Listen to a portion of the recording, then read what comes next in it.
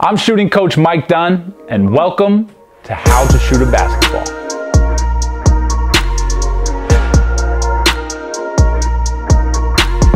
Today we are going to talk about gripping the basketball. Where does it really matter and how do we do it? It's a popular conversation amongst many, not just on social media, but in gyms. I still remember being at camps, told to have space between my hand and the basketball, how that ball needed to come off my hand, which finger it needed to come off last. So today we're going to put it to rest. I'll give you kind of my spiel on how we grip the basketball, and again, where that's actually most important and where that's going to pay off most for us. So to get started, first, we'll just talk about the shooting hand, right? When we go to grip the basketball, and I'm going to take away the ball to begin with here, if I was to hold my hand out towards you, when I grip that basketball, I want to think about each finger pointing up to the sky initially, right? That doesn't necessarily mean that that's how it's going to be when we're ready to shoot the basketball, but I want you to take note of the direction of each finger. Each finger is pointing up. If this thumb, the thumb tends to be the tricky part, we'll talk about the pinky here in a second, but if this thumb gets too far in front or way too far down, we end up stretching our hand out and putting way more pressure on our hand than we need to. We don't want our hand relaxed, but we also don't want it to have no feel of the basketball either, right? So when we shoot, if we get a nice spread, not over spreading, but a nice spread and having our fingers all pointed in the same general direction, in this case, right now what I say is up, we're going to be good to go. And just like we don't want that thumb too in front, we don't want that pinky to reach out to the side either, okay? So if I were to just turn to the side here, this way, from the back view, this is a really, really nice grip. You see all my fingers are kind of pointing in that general vicinity of up, and that's really what we're after to begin with, okay? Now, when it comes to actually how our hand touches the basketball, I like to say the more coverage of our hand, the better, right? So there's a big debate. Do we have a gap? Do we not have a gap? Palm shooter, he's a palm shooter, she's a palm shooter, but he's not. So what do we do here? The truth is it's somewhere in between, and we're all going to be a little bit different, right? There's a lot of images out there of Dame Lillard with his hands or his fingers coming off the ball. Understand that sometimes the exception makes the rule in a sense, right? Just because Dame does it doesn't mean that everybody else is going to do it. And what we're trying to do here is to have a really nice foundational understanding of what it is we're trying to do, okay? So when I say the more coverage, the better, what I mean by that is I'm going to try to cover this basketball as much as I can and get a feel for it with my hand as much as I can, right?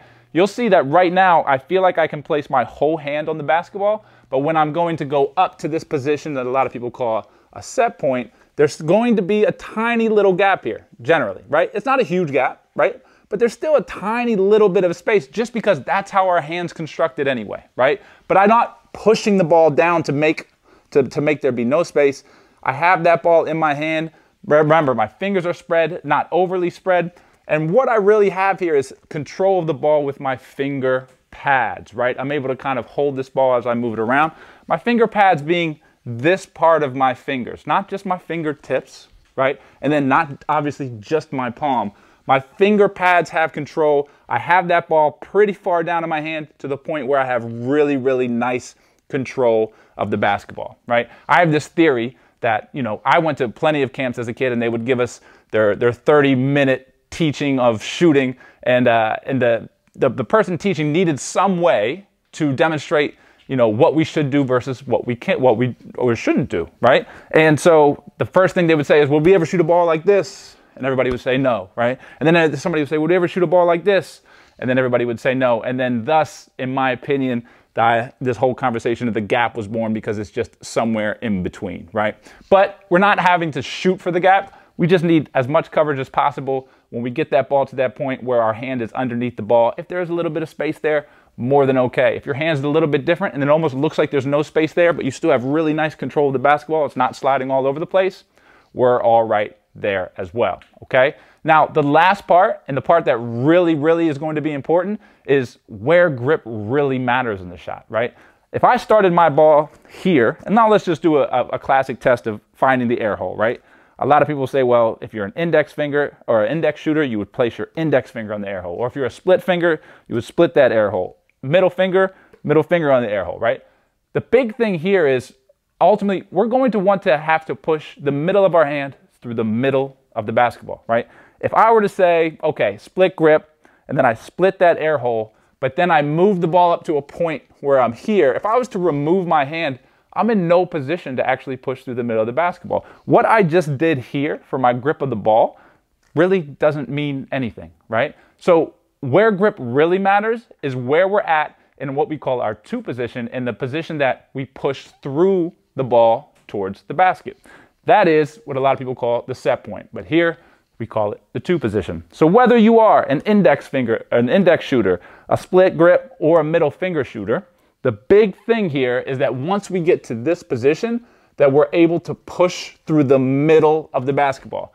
If we can push through the middle of the ball with the middle of our hand, we're on our path to shooting a straighter shot, okay? Now, what finger does the ball leave last? Well, it's either going to be the index or it's going to be the middle, right?